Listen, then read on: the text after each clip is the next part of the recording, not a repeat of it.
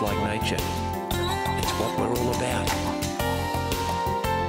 Wagons ho! Have a look at that!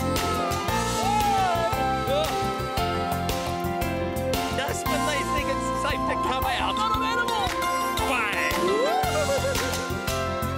I guess in the end, that's probably why we all go fishing.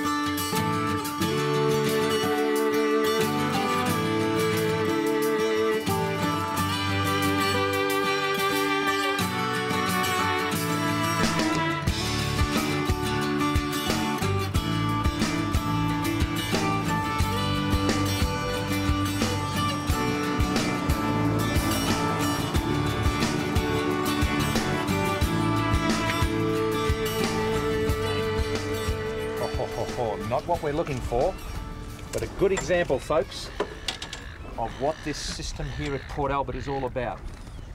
Part of the mammoth estuarine system that stretches from Wilson's Promontory in the west right down to the entrance at McLaughlin's Beach towards Lake's entrance end of the 90 Mile Beach. A beautiful example of an estuarine system doing well. Arapus trutter is the Australian salmon, and this is the one we catch on the surf beaches. As he gets a little older, perhaps another year or so, see you later, mate, he will head to the ocean with his thousands of mates. He'll lose those spots, get a big dark back, and he'll become the sport fish of the 90 Mile Beach and other beaches towards Melbourne. But Port Albert is just a fantastic example of man and nature working together. The locals are out today chasing the old Chinese fish, the King George whiting. I'm aboard Sharon E2, the next edition of Mark Radden's charters out of Port Albert. Welcome aboard, folks. We're going to do a bit of fishing together.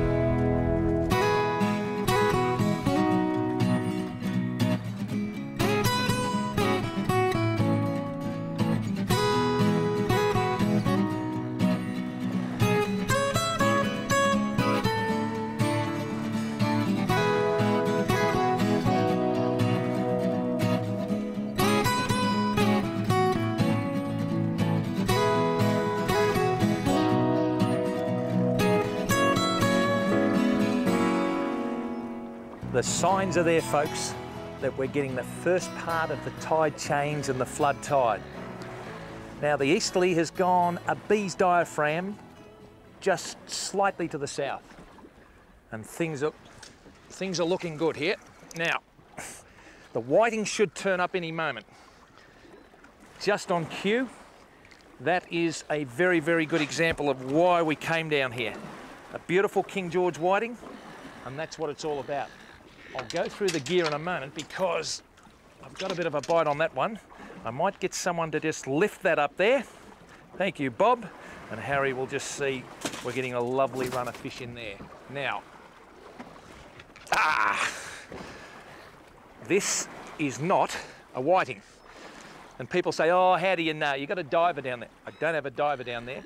It's years of experience that tell me that flathead swim a lot more differently and bite a lot more differently than the old Chinese fish, the King George whiting. This here is a blue spotted flathead. Well done, boy. There is a very, very good example of what this system is all about. A long-nosed flathead. Beautiful, beautiful example of one of the best eating fish in the sea. So a flathead and a King George whiting. My goodness gracious me. A little bit of housekeeping. Change of tide, the stream going at the back of the boat. We're anchored just on the edge of a channel and the fish get a whiff of the bait that's been introduced. And this is not a bad start, folks.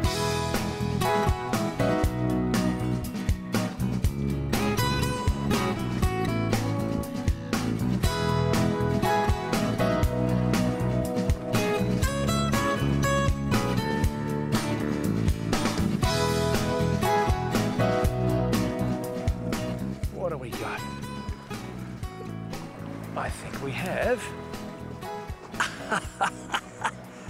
an Elvis Presley fish, the old Leatherjacket, folks.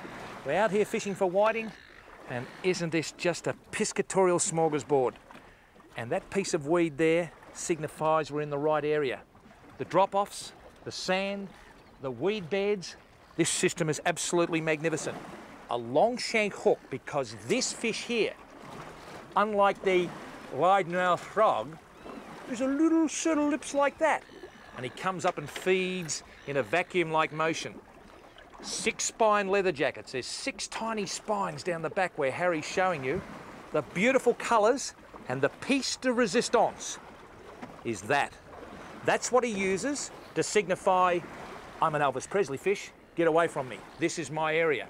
But also, down on jetties, like down the back of the boat here, he goes up when the tide comes up around the pylons, and he'll come up and he'll lay on his side and he'll go rub, rub, rub, rub, and take all the goodness off the pier, and him and his mates will have an absolute smorgasbord. I'm not going to close this segment yet, Bob, so don't go pressing any buttons. I've got to catch you an old whiting before I sort of say, Port Albert, what a wonderful place.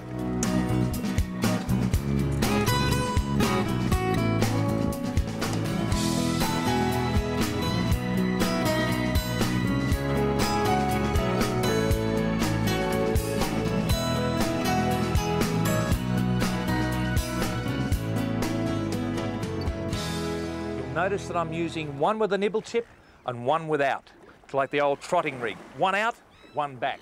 The thing about it is so many people are frightened of the nibble tip. It's not part of the rod, it is a bite indicator.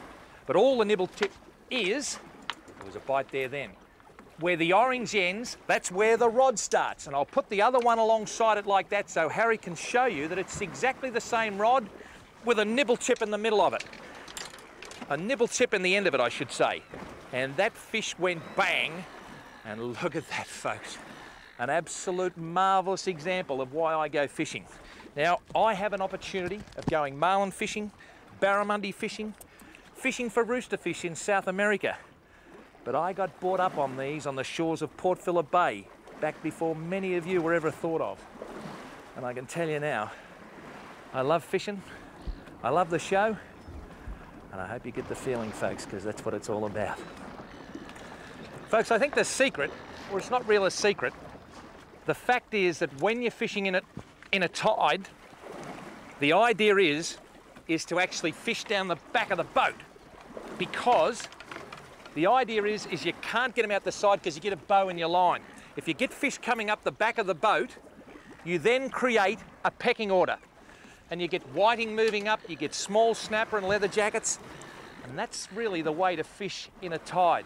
So many people say to me, oh, you need so much weight.